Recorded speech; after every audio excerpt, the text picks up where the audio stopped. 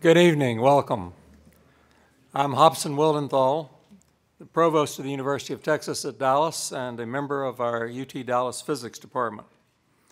I'm extremely happy to welcome to our campus and to the O'Donnell Building and Lecture Hall the participants in the 27th meeting of the Texas Symposium on Relativistic Cosmology, the 50th anniversary of the first meeting, conceived and put on in 1973 by physicists of the precursor institution of UT Dallas, the Southwest Center for Advanced Studies.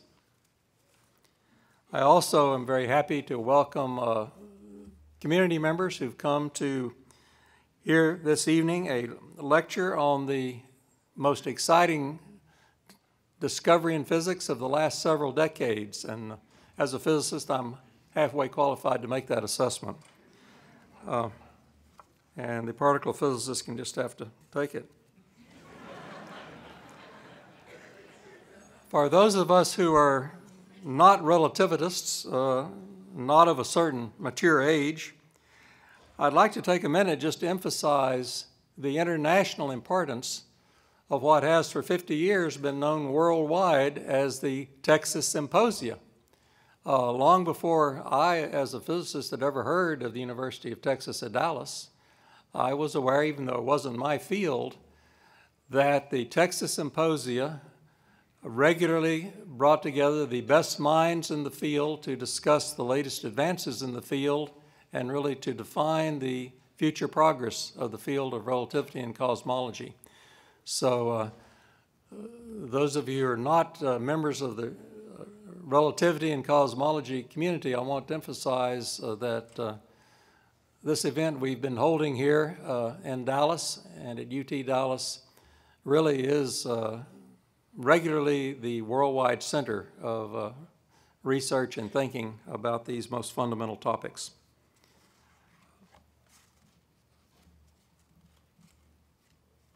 It's gratifying to me, looking back, to realize that our University of Texas at Dallas, in its embryonic form of the Southwest Center for Advanced Studies, really was born and created concurrently with the first meeting of this now historic international succession of great scientific conferences. It was a great send-off for what has become UT Dallas. I'm very, very proud and gratified to my physics department colleagues, Mustafa Ishak and Wolfgang Rendler, for them having the initiative and the imagination to suggest how appropriate it would be if UT Dallas were to be the host for this 50th anniversary meeting of the Texas Symposium. And I'm also gratified that the international community of scholars in this field agreed with Mustafa and Wolfgang and took the necessary steps to make sure that the 27th meeting would coincide with the 50th year anniversary and allowed us to host it here. In addition to Mustafa and Wolfgang, of course, we all are grateful, participants in the symposium and the rest of us, for the great support they have received from their colleagues, students, staff, and other faculty members at UTD. It truly takes a large family to put on a major event such as we've been enjoying, and we're tremendously appreciative for everybody's great efforts. Now to introduce our speaker of the evening, it's a great pleasure for me, a great privilege for me to introduce my colleague Wolfgang Rendler, co-organizer of this symposium and a co-organizer of the first symposium 50 years ago.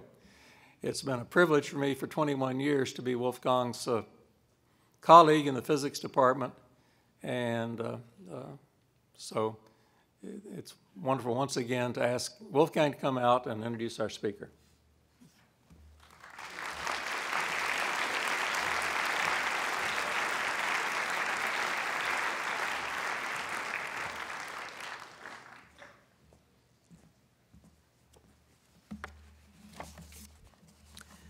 Good evening. It has been the tradition of these Texas Symposia always to put forward one of its members to give a public lecture. And we are particularly happy that this year Professor Kolb stepped forward to undertake this task. So it is, in fact, my great honor and pleasure to be able to introduce Professor Kolb to you. To many in the audience, of course, such an introduction is completely unnecessary because they know him so well anyway. But I'll tell you who may know him less about him. Professor Rocky Kolb is one of the very distinguished cosmologists associated with the University of Chicago, where he is, in fact, the Arthur Holly Compton Distinguished Service Professor of Astronomy and Astrophysics, and also the chair of the Department of Astronomy and Astrophysics. In 1983, he was a founding head of the Theoretical Astrophysics Group of Fermilab, which is associated with the University of Chicago. And in 2001, he also became the founding director of the Particle Astrophysics Center there. He has published over 200 scientific articles. His book, The Early Universe, co-authored with Michael Turner, is practically the handbook of particle physics these days. Along with his co-author, Turner, he won the 2010 Heinemann Prize for Astrophysics, honoring the pair as among the main founders of the discipline of particle astrophysics. He also wrote a popular book entitled Blind Watchers of the Sky, which earned him the Emmy Award from the American Astronautical Society. The list of his prizes and medals goes on, and I'll just mention one more. That's the Ørsted Medal, which is the highest award of the American Society of Physics Teachers. As I mentioned, Rocky Kolb is one of the founders of particle astrophysics, a term that no one had even heard of 30 years ago. Whereas in 1963, or let's say whereas 1963 saw the entry of general relativity into astrophysics, which the Texas Symposia, in fact, have celebrated ever since. About 30 years ago, there started another invasion of astrophysics, and that was the invasion of the particle astrophysicists and quantum theory. I imagine that perhaps in the not-too-distant future, our symposia will have to be called Texas Symposiums on relativistic and particle astrophysics. Rocky Kolb is no stranger to these symposia. He organized the 1986 symposium in Chicago. He gave the public lecture at the 2008 symposium in Vancouver. And just to throw it in, he got his PhD at the University of Texas at Austin. So I feel in some ways we are triply related to him. And I ask you to help me welcoming our wonderfully distinguished lecturer this evening, Professor Kolb.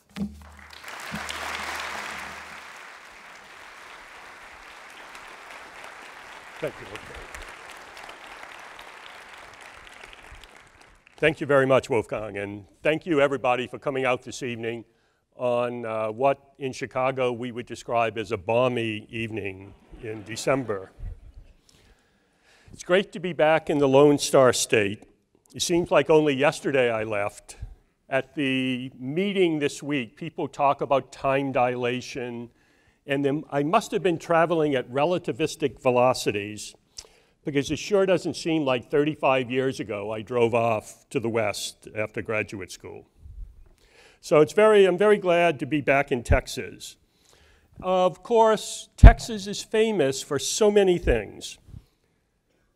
One morning last week, I took a scientific poll about what Texas is known for. I did this in the elevator of my condo going down to work, and I asked the 7 people around what they associate the word Texas with.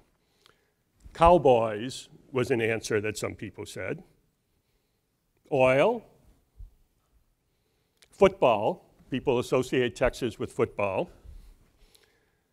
Pickup trucks. I got that.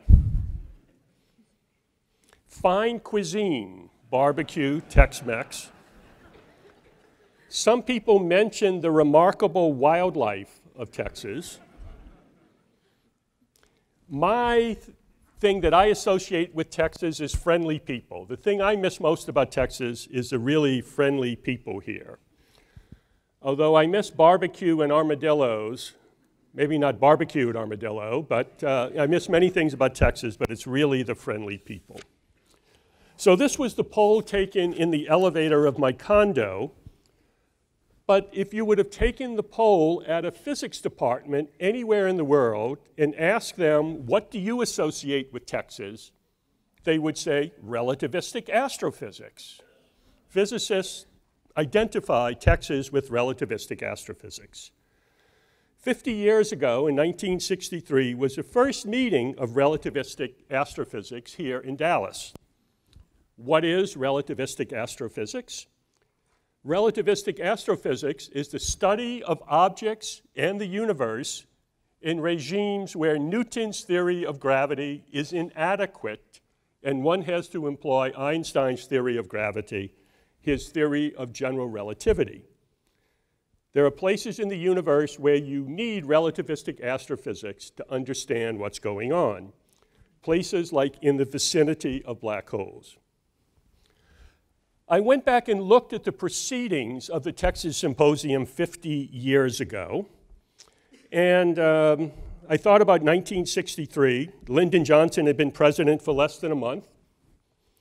A first-class postage stamp was raised from 4 cents to 5 cents. The top song of 1963 was Sugar Shack by Jimmy Gilmer and the Fireballs, barely beating out my favorite, Puff the Magic Dragon.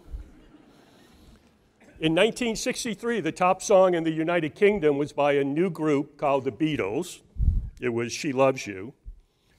The top movie of 1963 was Tom Jones, barely beating out my favorite, Son of Flubber, which was about a scientist. I can't understand why that didn't win. In 1963 was the first Texas Symposium, and since then, the Texas Symposium has been held throughout the world in places like São Paulo, Munich, Florence, Jerusalem, Chicago twice, Melbourne, Paris, Heidelberg, New York, and it's very appropriate that we're back here in Dallas for the 50th anniversary, the 27th Texas Symposium. 1963 was an exciting year in relativistic astrophysics. It was becoming clear that one had to use Einstein's theory of gravity to understand objects in the universe. In 1963, the fact that quasars are at enormous distances became obvious, and if they are very bright at enormous distances, they had to have an incredible power source, and it was becoming clear that the power source of quasars had to be black holes. So without relativistic astrophysics, you cannot understand quasars. In 1963, this was a coming out party for relativistic astrophysics. In hindsight, the importance of relativistic astrophysics could have been realized a dozen years earlier, but it wasn't until 1963 at the first Texas Symposium that it was realized. Another arena for relativistic astrophysics is Big Bang cosmology. There were no Big Bang talks at the first Texas Symposium. It was just 6 months after the first Texas Symposium that Arno Penzias and Robert Wilson saw the first evidence in their experiment of the radiation from the Big Bang. So there was an explosion of interest in the Big Bang in subsequent Texas symposia.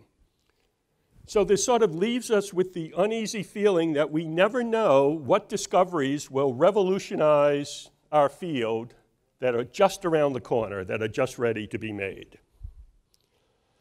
Tonight, I will speak of a topic of great interest in Big Bang cosmology, the topic of the mysteries of the dark universe. There are two mysteries of the dark universe I will talk about. They go by names, dark matter and dark energy. There are phenomena that we see that we don't understand, and we have names for them, dark matter and dark energy, but naming is not explaining. What are these phenomena that lead us, that we call dark matter and dark energy? Dark matter seems to pull things together, pulls together galaxies, holds galaxies together. Dark energy seems to push individual galaxies apart in the cosmic expansion.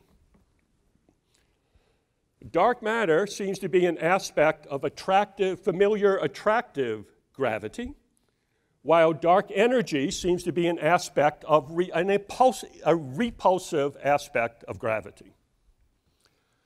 Again, we don't know and we don't understand dark matter and dark energy.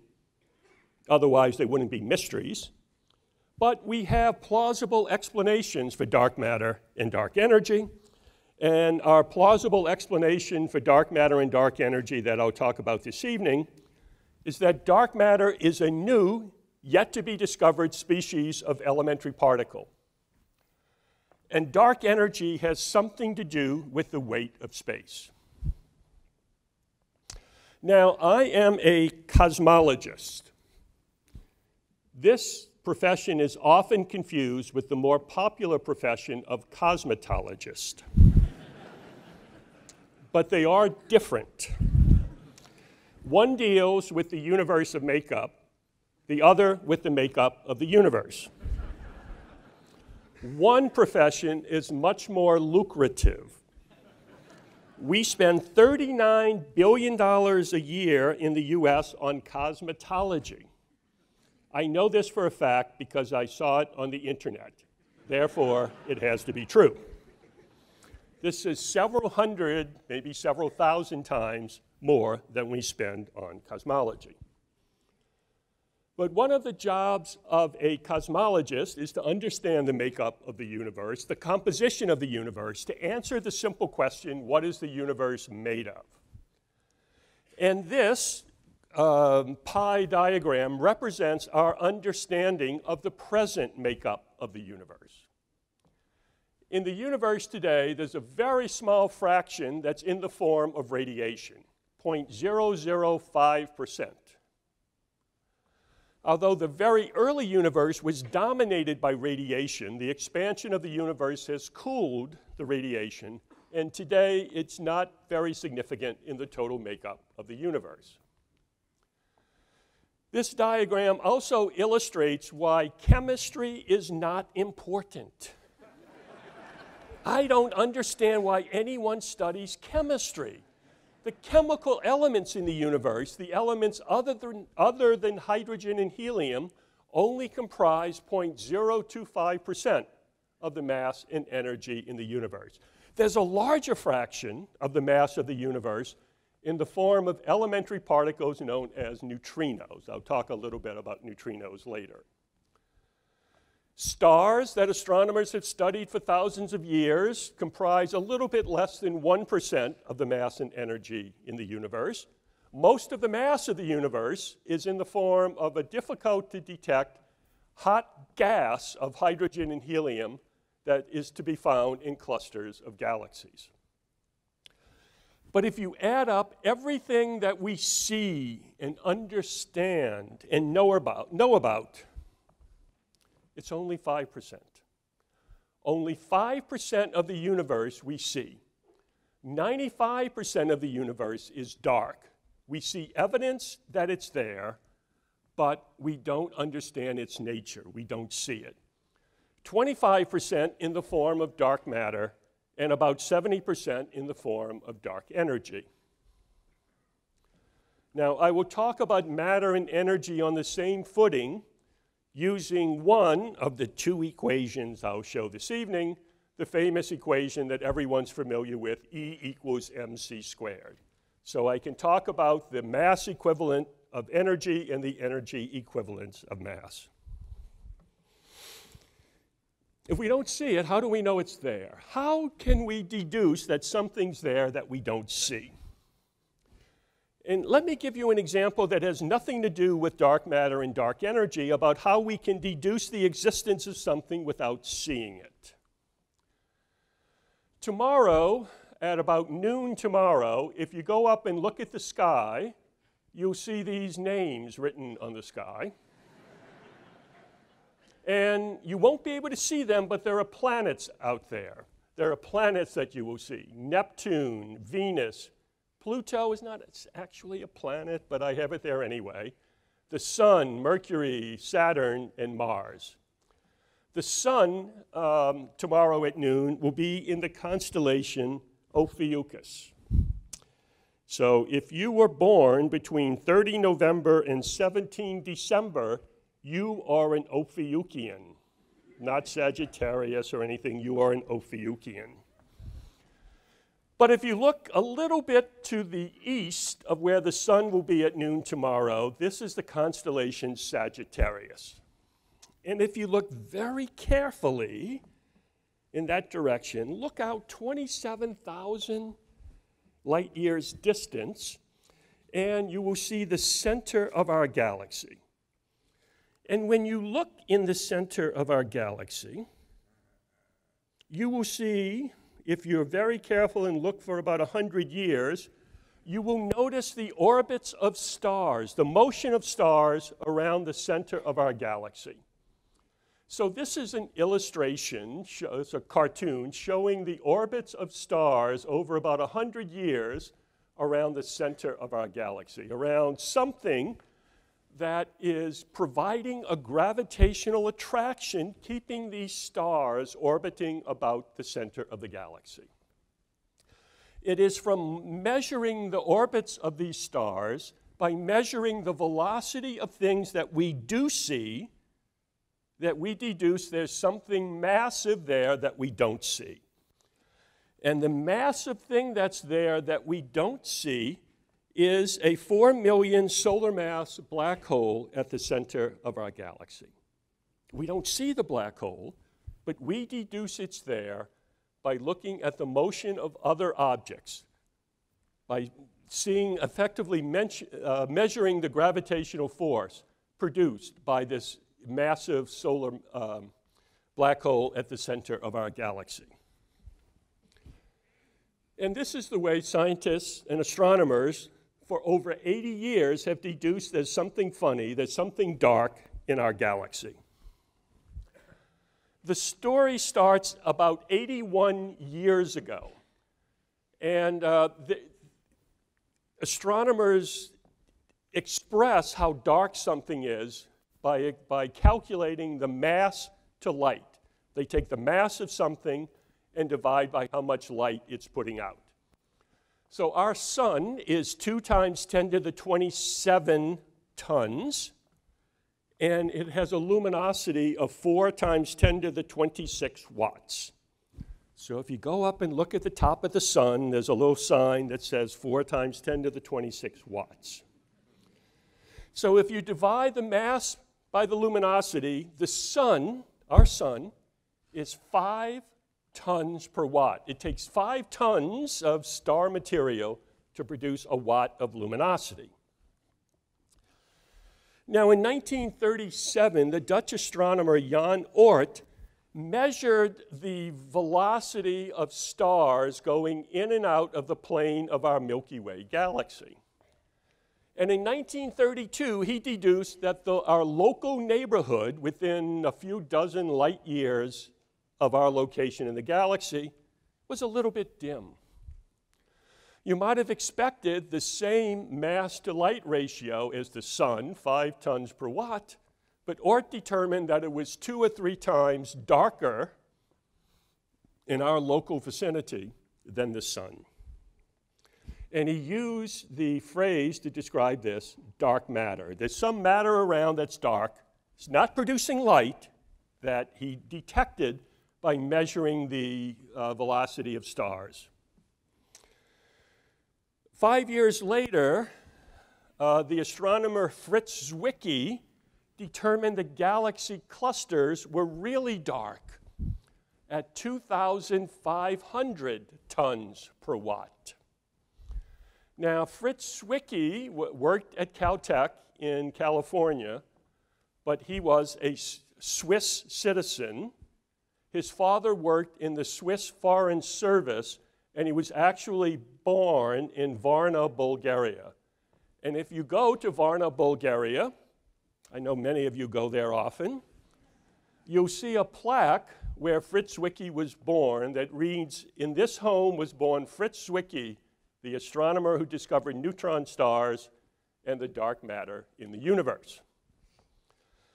Fritz Zwicky was an irascible character. He annoyed a lot of people, but he was a famous astronomer. There's a plaque on the house where he was born.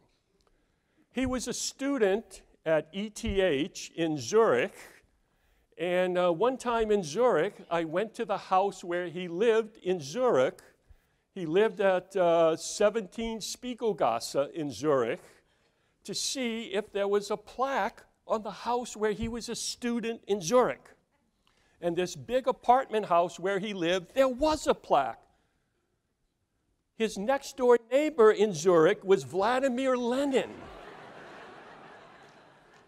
And the plaque says, "Here lived Lenin, the leader of the Russian Revolution."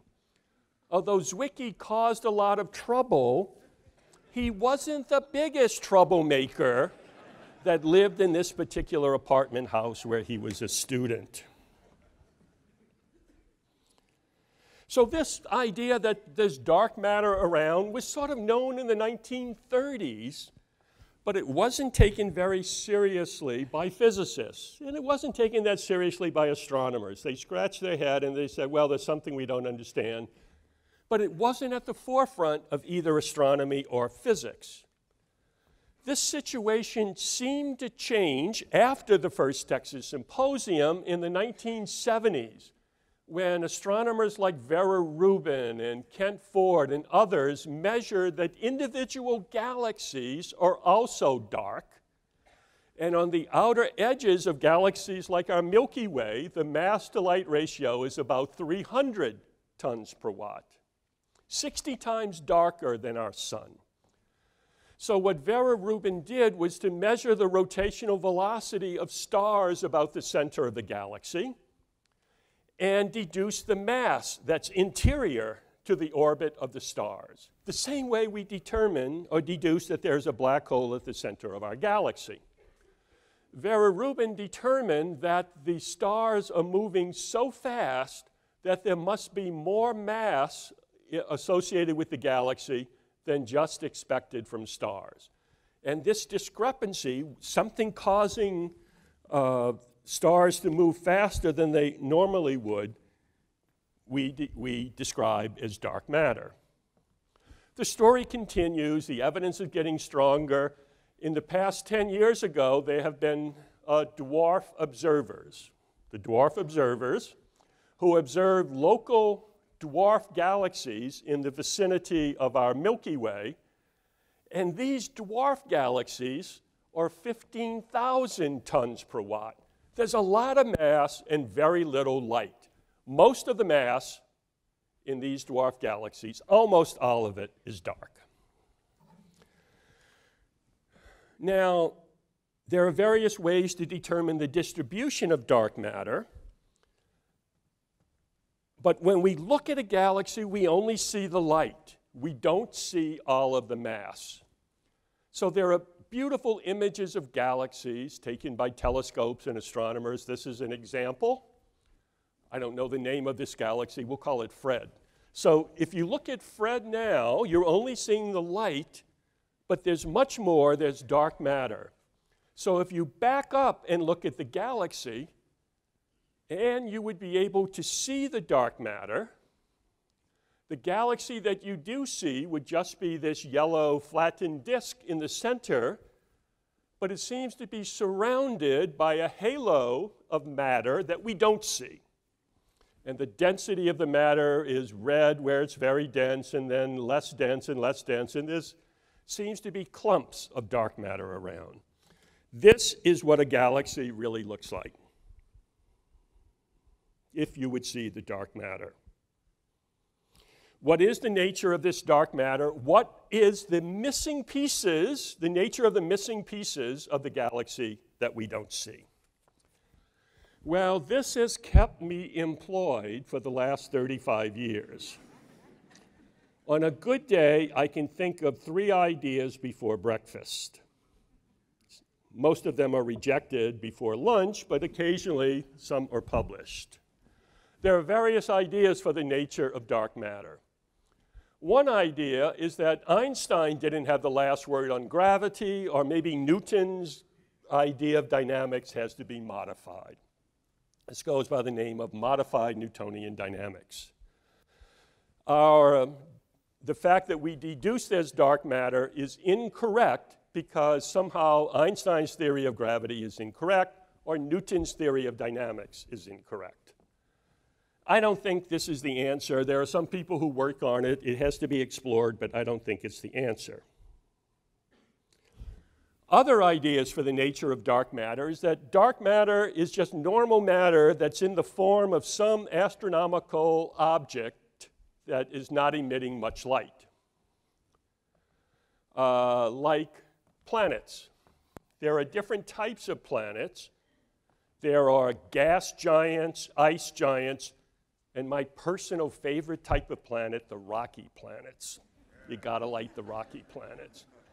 We know also that there seem to be rogue rocky planets in the galaxy that are not associated with stars. Maybe the dark matter is just a bunch of rocks that's not emitting light.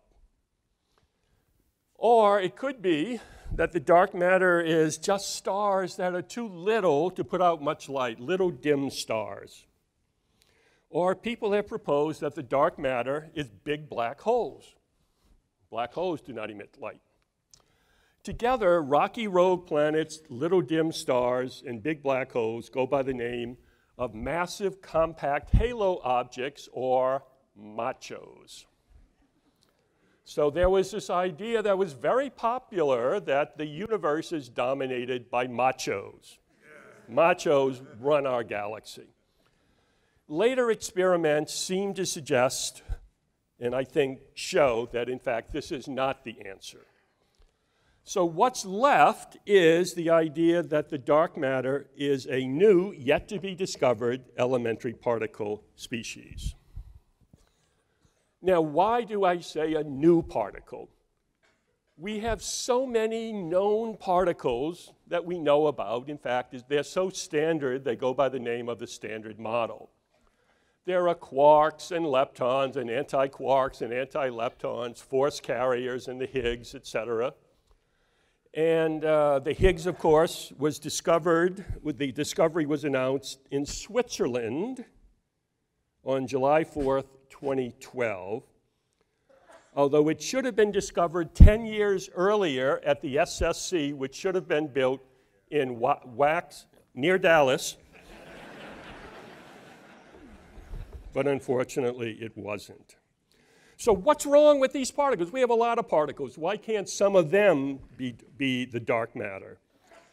Well, the dark particle must be stable and massive and interact weakly. So let's get rid of all the particles that are not stable.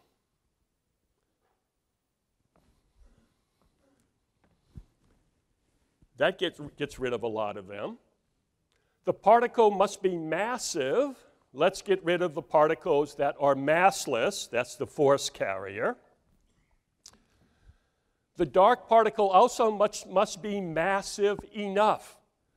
Although neutrinos are elementary particles that are weakly interacting and have mass, they don't seem to be massive enough, so let's get rid of neutrinos. Finally, the dark particle must interact weakly. Electrons and their antiparticles do not interact weakly. Quarks do not interact weakly, so we have to get rid of those, and there's nothing left. So this leads us to assume that this new species is a new type of particle, a weakly interacting massive particle, or a WIMP. Could it be that WIMPs dominate the machos, and that our galaxy is dominated by WIMPs? This is something that a lot of physicists find very attractive. Now, weak has a technical meaning associated with the fundamental forces. These are the fundamental forces: the strong nuclear force, the electromagnetic force. The strong nuclear force keeps quarks inside of neutrons and protons, bind neutrons and protons into atomic nuclei. The electromagnetic force you're familiar with. There's always the high school experiment where they take cat fur and rub it on amber and you see the electrostatic force. Or you can do it at home. The repulsion of two cats that you rub together is the electromagnetic force. The weak nuclear force involving neutrinos. A neutrino is a particle like an electron if you went in with a very tiny pair of tweezers and pulled out the electric charge. And the gravitational force, the force that causes apples to fall to Earth. We think that the dark particle is a WIMP and has forces and masses associated with the weak nuclear force, the weak scale, which points to a mass scale of about 100 times the proton mass, and a large mass to produce the WIMPs require a large energy. Where in the world or in the universe can we find enough energy to produce the WIMPs to be the dark matter? The only place that we know to do it is in the earliest moments of the Big Bang. The Big Bang theory states that our universe emerged from a state of high temperature and density 13.82 billion years ago last Tuesday, and is expanding and cooling, evolving and dynamic. The early universe was hot. That is the Big Bang theory. Is it just a theory, or should we consider it a fact? Just because something says theory doesn't mean we should consider all possibilities. Gravity is just a theory. But when I walk to the edge of the stage, I don't consider all possibilities.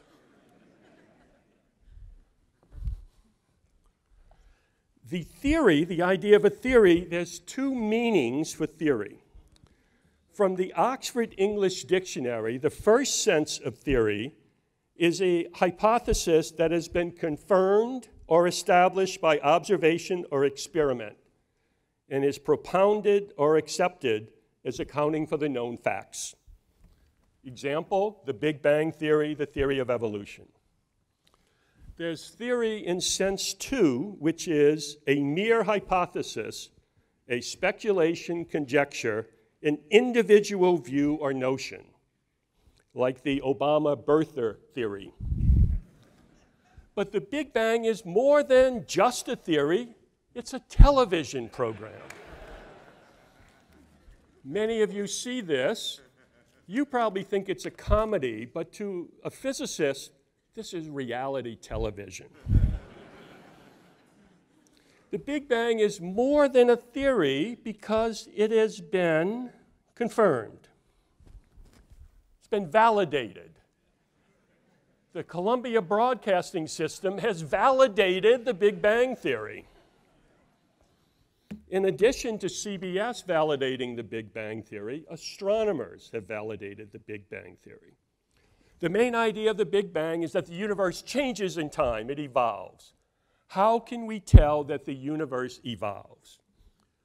astronomers can directly observe the evolution of the universe, the fact that the universe is different now than it was billions of years ago, by using time machines. The time machines that astronomers use are telescopes. When you look out in space, you look back in time. The farther away something is, the younger it appears because the light that it has emitted has been traveling longer to reach you. Usually the people in the back of the auditorium look a little younger to me than people in the front of the auditorium. In the back there, you look about 100 nanoseconds younger than people in the front. If you want to appear young, don't stand close to someone. Stand farther away. As we look out in space, we look back in time. When we look through telescopes, we can see snapshots of the universe at different stages of its evolution. And looking through telescopes gives us the validation of the Big Bang theory. So we think that the dark particle, if that's the dark matter, the WIMP was made in the Big Bang. Now, no one can really say they know anything about the nature of dark matter. However, there are some people who come to tell me they do know about the nature of dark matter. As chair of Astrophysics on the south side of Chicago, people would barge into my office unannounced and tell me they know the nature of dark matter. These were weird-looking people. People with scary, big Michelle Bachmann eyes. People who were sloppily dressed with indifferent personal hygiene. I wanted to help these people. But I was told they have a pre-existing condition. A pre-existing condition that's so serious, it's not even covered by Obamacare. The pre-existing condition is that they are string theorists.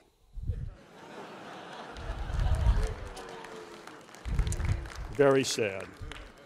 They say there's no help for string theorists, but I have developed a 12-step program,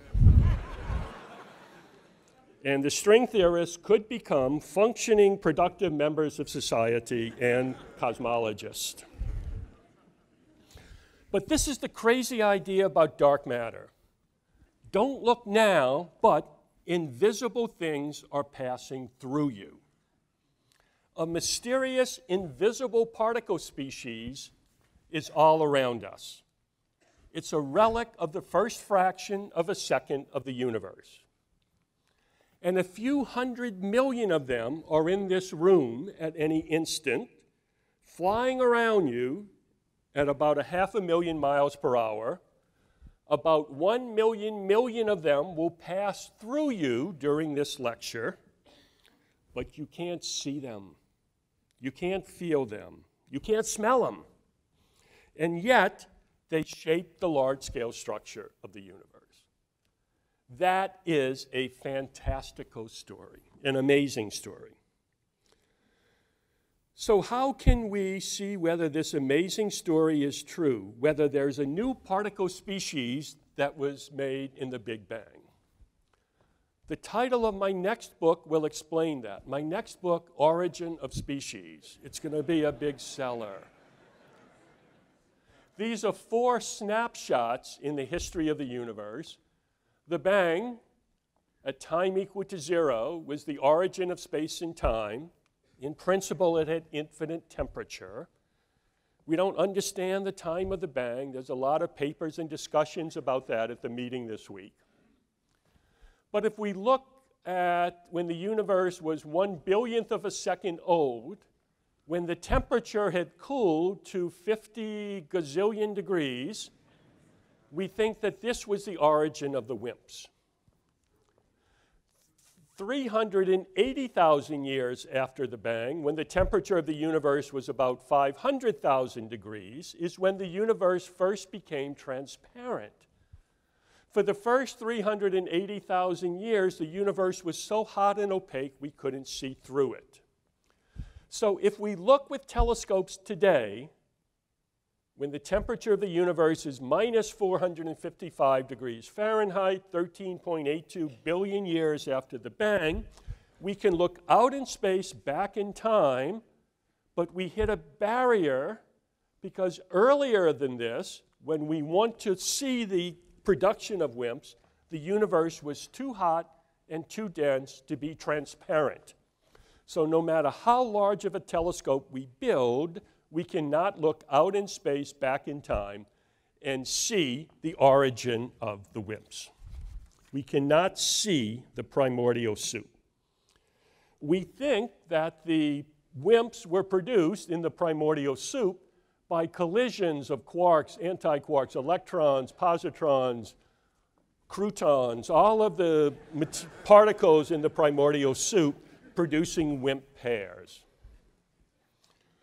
But we can't look out in space and back in time and see this, but somewhere on Earth we can make WIMPs today in a primordial soup factory. The primordial soup factory is accelerators. An accelerator is a primordial soup factory. Now, everyone's familiar with accelerators. Everyone's familiar with that accelerator in your car. But actually, in your car, there are 3 accelerators. An acceleration is a change of velocity, whether it's increasing or decreasing. The brake pedal is an accelerator. It causes a change of velocity. There's a third accelerator. An accelerator is a change of velocity, and velocity has a direction associated with it. So if you change your direction, you're accelerating. The steering wheel is an accelerator. There are 3, every high school physics student knows that there are 3 accelerators in your car. I knew this when I was in high school, and this is why I failed my driving test. The police officer said, "Put your foot on the accelerator and drive." I panicked. Which accelerator? It turns out that steering with your feet means you don't get a driver's license. Who knew? Who knew? But these aren't the accelerators I'm talking about. The accelerator I'm talking about is a particle accelerator like the Large Hadron Collider that's in Geneva, Switzerland. Today, it is the world's most powerful accelerator. It's in a 17-mile circumference tunnel about 300 feet underground. You don't see the yellow ring. But to give you a sense of scale, this is the Geneva airport. This is Lake Geneva back there. It's an enormous undertaking. The particle accelerator is a machine that accelerates elementary particles, like protons in this case, to velocities very near the speed of light, colliding them together and producing for a brief instant in a very small place in Switzerland the conditions that were present in the universe a billionth of a second after the bang. And we build enormous detectors surrounding the collision area to analyze the results of the collisions. And physicists sift through the debris of the collisions to learn the ingredients of the primordial soup. There are known ingredients in the primordial soup: the quarks, gluons, electron-like particles, W's and Z's, and blah, blah, blah, and so forth. And we know the fraction, the percentage of the primordial soup with these known ingredients. But there's also a secret ingredient that we're looking for that would be the dark matter. But looking for WIMPs in the particle collision is looking not only for a needle in a haystack, but you're looking for an invisible needle in the haystack, because the WIMP does not leave a track, it does not interact, it just passes through the detector. So how can we deduce that WIMPs are produced in the accelerator? How can we detect the existence of WIMPs? Well, we detect the existence of WIMPs the same way that we have deduced the existence of neutrinos. Now, neutrinos are weakly interacting. How do we deduce that neutrinos exist? Well, I'd like to talk about that, and what I brought along is a source of neutrinos in this bag. In this bag, the specially constructed bag, is a source of neutrinos, a radioactive source of neutrinos. So I'd like to see a volunteer to come up and help me with the demonstration. Here's one, here's a volunteer. Come on out. Your name is? Matthew. Matthew, stand over here.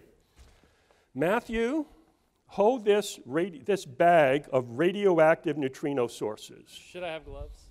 You should wear goggles and a hard hat.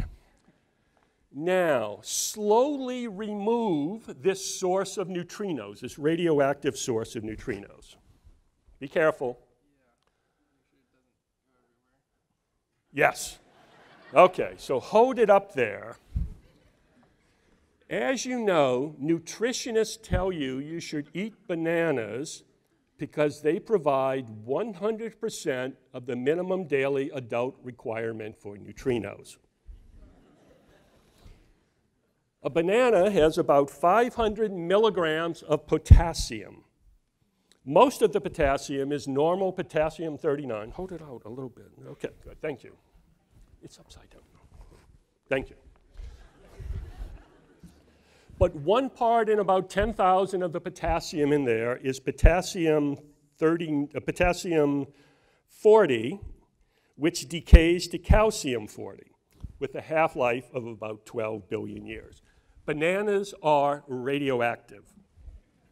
When you eat a banana, when you eat a banana, you become radioactive.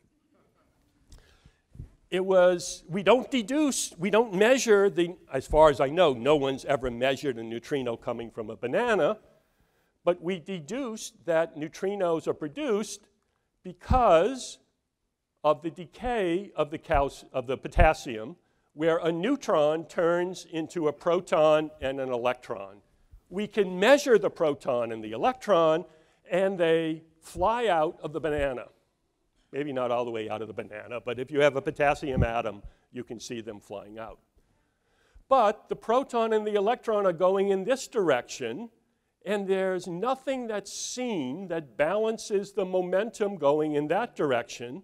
So this led Wolfgang Pauli in 1913 to deduce that in beta decay, a neutrino is produced. We don't detect the neutrino, but we deduce it exists because it has to have something recoiling against the proton and the electron.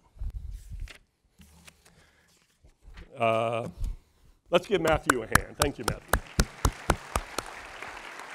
Here, you can. I'll give you that. I do this demonstration in my class, but I can't get students to come up and do it. So I have a friend in the biological sciences, and he told me that when he does demonstrations, he uses lab animals. They're cheaper than students. But that didn't work because the animal ate the demonstration. Turns out that monkeys like bananas. Who knew? So this is the way we can detect WIMPs or deduce the existence of WIMPs in collisions of particles. We look for some particles spraying out in one direction with nothing recoiling against it. And if it's not a neutrino, if we can look at the properties of what happens and decide it's not a neutrino, then we would have deduced the existence of WIMPs. What kind of theory do we expect to produce WIMPs? Well, for many years, theoretical physicists have been talking about a new type of symmetry called supersymmetry. This was an idea that was developed in the early 1970s, a long time ago, but it's still of great interest despite the fact that there's been no observational evidence for it. In this theory, every known particle has an undiscovered partner, a superpartner, a supersymmetric partner, and the lightest supersymmetric partner should be stable, and in many realizations, the lightest supersymmetric particle is weakly interacting, and the lightest supersymmetric particle is a candidate WIMP. Supersymmetry and dark matter are a natural match. If you go to physicsmatch.com, you'll see the following. I'm looking for a superpartner. A mature, elegant, 41-year-old theory, supersymmetry, is desperately seeking a species to develop a physical aspect. I'm weakly interacting. A weak, lonely, 35-year-old wimpy particle species is seeking a theory in which to be embedded. There's a very high degree of compatibility between supersymmetry and WIMPs. So we're looking for WIMPs at the Large Hadron Collider, at accelerators.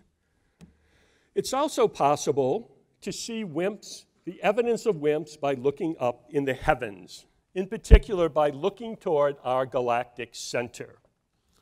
Remember how WIMPs were made in the primordial soup. Particles we know about collide in a collision and produce WIMPs.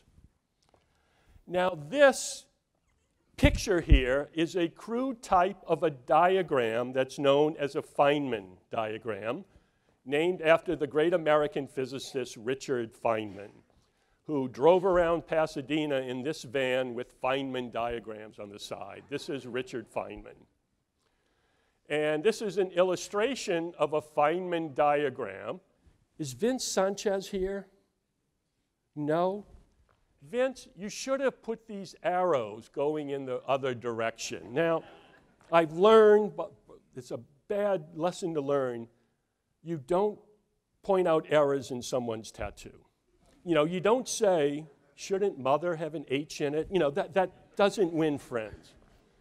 But this is a type of Feynman diagram. So if we look at this Feynman diagram that we think produced WIMPs in the early universe, then Feynman tells us there are things we can do with this diagram. We can interchange these particles, and if we produce WIMPs with the collision of particles that we know about, then WIMPs should be able to collide and produce particles we know about.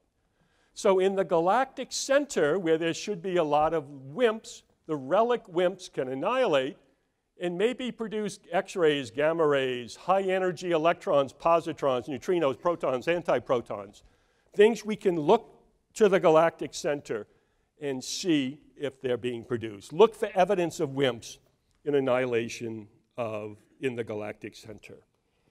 And there are a number of experiments in space and on Earth involving telescopes looking for these particles that would be produced by WIMP annihilation. These are generally in very inhospitable places where no one really wants to live, places like space, the South Pole, Antarctica, Namibia, and Arizona. There's another way we can look for WIMPs, and that's look for earthly WIMPs. We are swimming around in a sea of WIMPs that are around us. So let's look again at this idea that we produce WIMPs by the collision of particles that we know.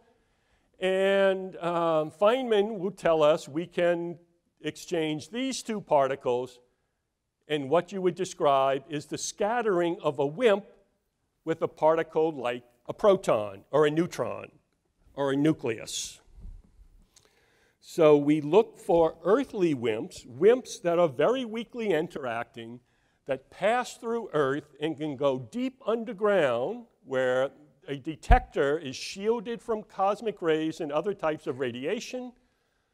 A detector consisting of ultra pure, ultra cold, ultra a lot of things that's very hard to monitor, looking for the possibility that occasionally, once a year or so, a WIMP will pass through and occasionally nudge one of the nuclei producing ionization, heat, light, vibrations, bubble nucleation, something that you can detect. And there's probably a dozen or so, maybe 20 experiments throughout the world looking for, underground, looking for these earthly WIMPs that are passing through Earth. And these are some of the experiments, and the nice thing about this experiment is that physicists get to dress up in funny costumes. They wear hard hats in case a WIMP hits them in the head, gloves, bunny suits, and masks in case WIMPs smell bad, and they're looking for WIMPs underground. We live in a dark matter universe. If dark matter is a WIMP, if this is the explanation, we today are on the threshold of discovery. The LHC will soon have sufficient energy to make WIMPs. The discovery will be tough. There's no indications yet. New satellites and telescopes finally have sufficient sensitivity to look for heavenly WIMPs in the galactic center. There are some anomalies that we don't understand that are seen. Some anomalies may even be the first evidence of WIMPs. Underground experiments finally have sufficient sensitivity for direct detection of WIMPs. Some anomalies exist there, and we may, in fact, be seeing the first evidence of WIMPs. It's too early to tell, but we are in the threshold of discovery. This is the dark matter decade. This is the decade of the WIMP. In this decade, we will know whether this is the answer. I said that last decade also, but now I'm really sure of it. But there's yet more to the dark side than simply dark matter. There's dark energy, and this is also a crazy story. This story is the following. You can't put it on a scale, but nothing weighs something. Empty space, completely empty space, has a mass density of 10 to the minus 30 grams per cubic centimeter. Larger than naive theoretical estimates done by other people who are naive theorists by a factor of 10 to the 120. It dominates the universe's present mass energy density, pulling space apart, causing the expansion of the universe to accelerate, and it will determine the ultimate fate of the universe, and we don't understand it. To understand how empty space can weigh something and how we deduce that dark energy exists, we have to start with our concept of space and time. In our everyday experience, we have a concept of space and time that is a classical concept in space and time going back to Isaac Newton. In Newton's great book, The Principia, he wrote about absolute space and absolute time. He wrote that absolute space remains always similar and immovable, and that absolute, true, and mathematical time flows without regard to anything external. In our everyday picture of space and time are out there. There's nothing you can do to change it. Time's going to continue to flow. Space is fixed. The distance between things that you don't move is fixed. You can't change it. This idea of space and time was overthrown at the beginning of the 20th century by the work of Albert Einstein. In 1905, he showed that space and time are not independent, but space and time are relative, not related to each other, not relative like cousins, but the difference of space and time is relative, and that gravity is related to the curvature of space, that massive objects can curve space. This allowed the development of our first scientific view of cosmology, our first scientific model of cosmology, based upon Einstein's theory of gravity.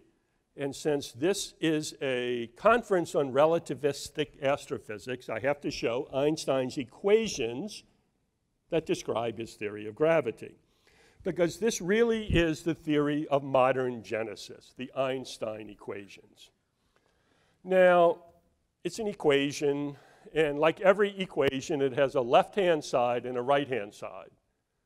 The left-hand side of Einstein's equations describes space and time, curvature of space, the expansion of space. Space and time is on the left-hand side.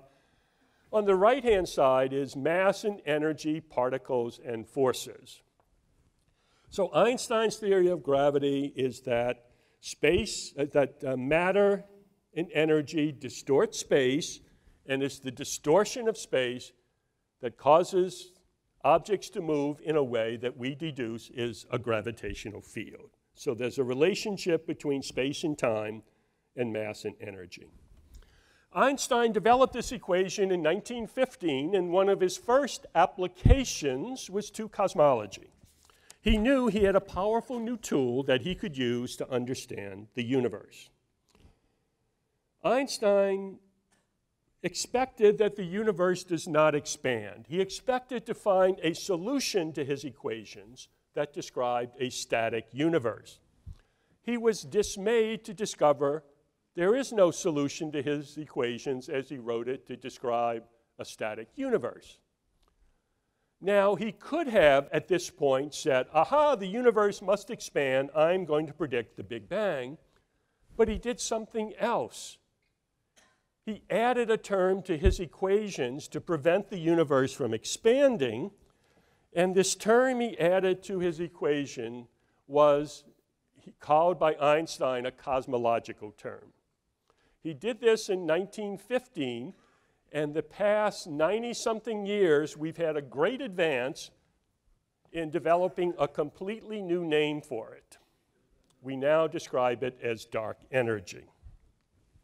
So Einstein produced, in some sense, the first scientific theory of cosmology. And this was a theory that was the theory of cosmology from 1917 to 1929. Einstein had three basic ideas. Gravity shapes the universe, gravity is curved space, and the universe is static and timeless. It doesn't expand. I think for the first time, cosmology becomes a science. One of the hallmarks of science, perhaps the most important hallmark, is that ideas, theories, and models are falsifiable. So the idea, the theory, and the model of the greatest scientist of the 20th century, maybe one of the greatest scientists of all time, was falsified by a basketball player. Not any basketball player, but a basketball player on the last decent athletic team of the University of Chicago, the 1909 National Championship basketball team. The starting forward on that team you've heard of, that was Edwin Hubble. After his basketball career, Hubble went on to discover that the universe expands. Einstein was wrong. But in the past 10 years or 15 years, our view is that Einstein's idea of the cosmological constant perhaps was not wrong, because we have discovered, astronomers have discovered the acceleration of the universe. Hubble's law that he discovered in 1929 relates the velocity of the expansion of the universe today. But in the 1990s, we were able to look farther out in space, further back in time, and measure the expansion velocity at earlier times. A difference in velocity is acceleration. Physicists and astronomers expected the expansion of the universe to decelerate, to slow, because gravity pulls everything back together. And the surprise was that was not the result, that they measured that the universe is expanding at a faster and faster and ever-increasing velocity. The expansion of the universe is accelerating. This was such an amazing, surprising discovery is that in 2011, the Nobel Prize were given to three of the leading astronomers on teams that discovered the acceleration of the universe. So was Einstein right after all? In 1917, he proposed a cosmological constant, In 1929, Hubble discovered the expansion of the universe, so the original reason Einstein proposed the cosmological constant was not true. And in 1934, Einstein said that the introduction of the cosmological constant was my biggest blunder.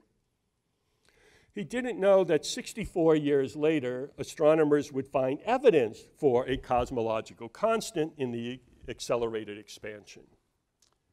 So what's the lesson here? Never admit you're wrong. Einstein could have become famous, but he said he was wrong and he has been forgotten.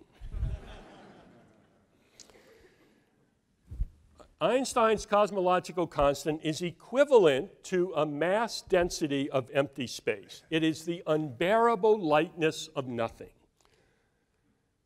Empty space, if this is the explanation for the acceleration of the universe, has a density of 10 to the minus 30, I think I have the correct number of zeros, grams per cubic centimeter. Your density is about 1 gram per cubic centimeter, some people denser than others. But space has an incredibly small density. This is known as the cosmological constant, and the puzzle is that it's so small and yet not zero. So to me, it's not the cosmological constant. I think it is the cosmo-illogical constant, because it's so small and yet not zero. How can nothing weigh something? So what I'd like to do now is to talk about the 6 secrets of nothingness. This is the Zen part of this lecture. The 6 secrets of nothingness. Nothing is uncertain. I usually wear my Zen robes, but I left them in Chicago. Nothing is something. Nothing has energy. Nothing is hidden. Nothing is mysterious, and nothing matters. Nothing is uncertain. This goes back to the uncertainty principle of quantum mechanics proposed by Heisenberg, that there is a fundamental uncertainty in energy, and that for a brief period of time you can violate conservation of energy. So what I ask my students to do is to close their eyes and to think about nothing. Some of them are really good. Really good. They've been practicing the entire term. So you can imagine nothing, a region of space where there's no matter and no radiation. You can, in principle, remove all of the matter and radiation, but what you can't remove is uncertainty. This means that at every point in space, it's possible for a particle and antiparticle to come out of the vacuum, exist for a brief instant of time, before annihilating and disappearing back into the vacuum. So if you would see nature with submicroscopic eyes, it wouldn't be a quiescent vacuum. The vacuum would be bubbling with particles and antiparticles and oscillating fields. Nothing is uncertain. So this is just a computer animation showing nothing being uncertainty, fields changing in time. Nothing is something. Nothing also has Higgs energy, here illustrated with the Higgs boson, discovered at Fermilab. According to the Higgs, and he's getting the Nobel Prize yesterday, I guess, the quantum vacuum has a potential energy, a Higgs potential energy, and this Higgs potential energy field in the vacuum everywhere in space, and nothing gives mass to electrons, quarks, and other particles. There's a tremendous amount of energy. The Higgs potential energy at every point in space is 246 billion electron volts. Nothing is hidden. My friends who are string theorists tell me that at every point in space there are little bitty dimensions, extra dimensions of space that are wound up really small. That's not true. I don't have any friends who are string theorists. But if I did, they would tell me that every point in space has extra dimensions. There must be some energy in these hidden dimensions in space. Nothing is mysterious. The cosmological constant is so small and yet non-zero. There are 3 plausible predictions for the cosmological constant, the energy density of empty space. One prediction is that it is infinity, not just infinity, but infinity to the 4th power. That's much larger than what's seen. My friends who are in quantum gravity, I don't have any, but if I did, they would say, no, the energy density of empty space is 10 to the plus 90 grams per cubic centimeter. That's much better, but still off by 120 orders of magnitude. And if you believe in supersymmetry, then there might be a reason that the energy of empty space is 10 to the plus 30 grams per cubic centimeter, except the sign's wrong, so you're off by 60 orders of magnitude. Nothing is mysterious, and finally, nothing matters. Dark energy, or a cosmological constant, if it exists and it stays around, will determine the ultimate fate of the universe. If there's only dark matter, then the universe will either expand forever, decelerating, or reach a maximum volume and then collapse into a big crunch. If dark energy is dominant in the expansion will be forever, and the universe will expand forever, ever accelerating. Nothing is something. Nothing has energy. Nothing is hidden. Nothing is mysterious. And nothing matters. So the takeaway message from the lecture this evening is that 95% of the universe today is a mystery.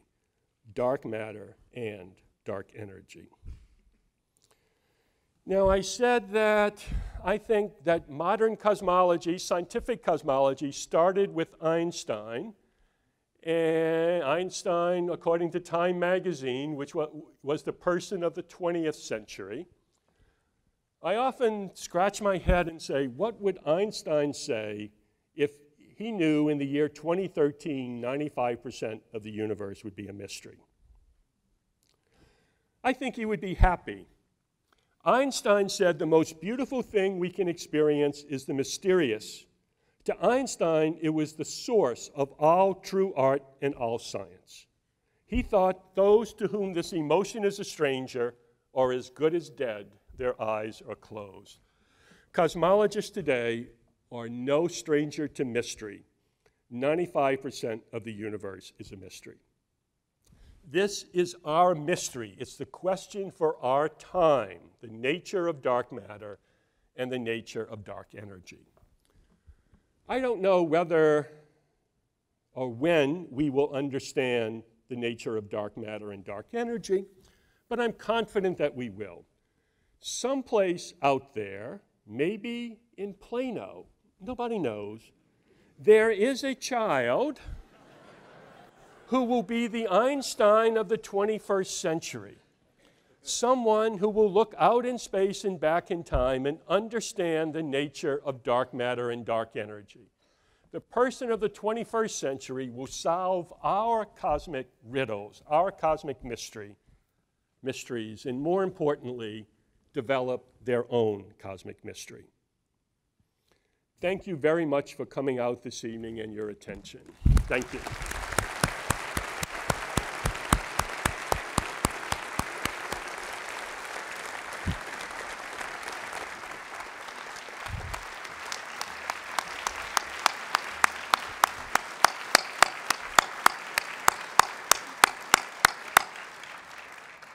Thank you, Dr. Kolb. I know this must have stimulated our appetites for still more knowledge about the mysterious. We've actually planned on satisfying those appetites outside the auditorium. There are armed bands of physicists, armed with knowledge and enthusiasm, waiting and eager to discuss these matters at length with you as we leave the hall. So please visit our armed bands of physicists and learn more about the mysteries of our universe. Thank you so much for coming. And I want to give Professor Kolb one more round of applause.